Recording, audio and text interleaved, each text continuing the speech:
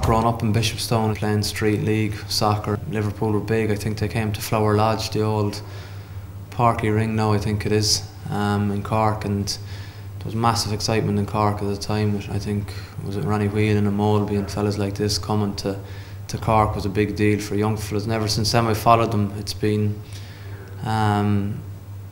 you know, a long time now, I suppose, nearly 25, 27 years supporting Liverpool, so it's been a long time, and it's, I suppose, similar to my own career, a roller coaster of emotions. I remember, geez, my heart being broken for was it Michael Thomas scoring in the 89th minute against, and then he joined us, I think, a few years later. But that was probably one of the vivid memories I have. That was tough. I just kind of, I suppose I've been a little bit more old school than by Rush and Barnes and Molby. These fellas were probably fellas I admired. Steve McMahon, I think. So an awful lot of probably the older generation of players. But then you look at the heartbeat of the team now, and Gerrard seems to have done it for 10 years, and he's be a sports person I admire hugely, because I think his drive and his passion for the game is something that, as a professional sportsman, I admire hugely. And you can see he gets the best out of his teammates too, and there's a void there when he doesn't play. Supporting Liverpool since 1989. I suppose what got me into it was all the Irish guys that were on the Liverpool team at the time. Ireland was going well, Liverpool were going well, and sure you had Ray Houghton, Steve Staunton, Ronnie Whelan was the captain, so John Aldridge as well, you know. So I think I was like many a young kid at that time. Certainly from a female perspective, I often get looks of shock and amazement when I say I'm a big Liverpool fan, and you know, I love to go to matches and watch the matches on TV. And you know, I'm just really proud to love the game. I know the offside rule, and a lot of girls can't say that. And it's something I enjoy. You know, I love watching the games with my family, or going over to Anfield.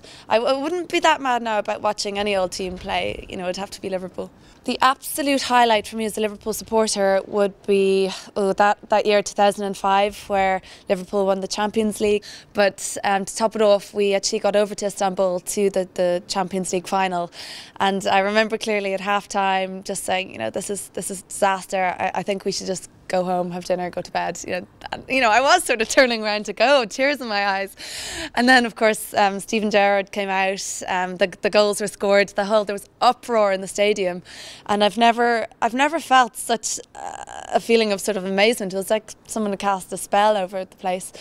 We were all crying with tears of happiness. We were just watching it in local pubs, but it was unbelievable. The atmosphere was incredible. Just in the pub, I can only imagine what it was like over there. The atmosphere at soccer games is unreal. Like, it's hard to find that anywhere else now. But I've never been to one of the bigger games with United, and I'd like to try one of them out, see what the atmosphere is like for that. One Liverpool game that sticks in my mind as well is the 2006 FA Cup final, when they were 2-0 down against West Ham, and they came back to win it on penalties again. But I remember Steven Gerrard was interviewed after the game, and he just said that the spirit in the team is just to fight to the death, like, you know what I mean, fight until the very end. And I think if you have those qualities in any team, be it GA, soccer, rugby, whatever sport it is, you'll always give yourself a great chance. I started when I was 6 or 7 years old, you know, watching Liverpool games, and I had a brother as well who was very much a Liverpool fan, and I suppose when they had John Aldridge, Ray Houghton and players like that, there was an Irish connection as well. So from the early days I was always a big Liverpool fan.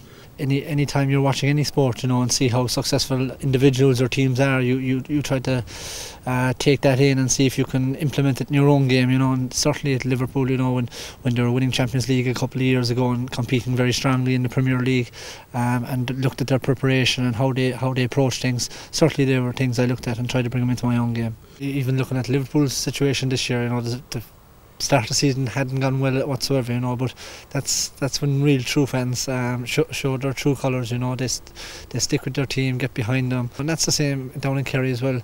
There are times when things aren't going for you, but you want to have the support always behind you, and no matter what, if it takes a little bit longer, that the fans stick with you, and eventually you achieve your goals.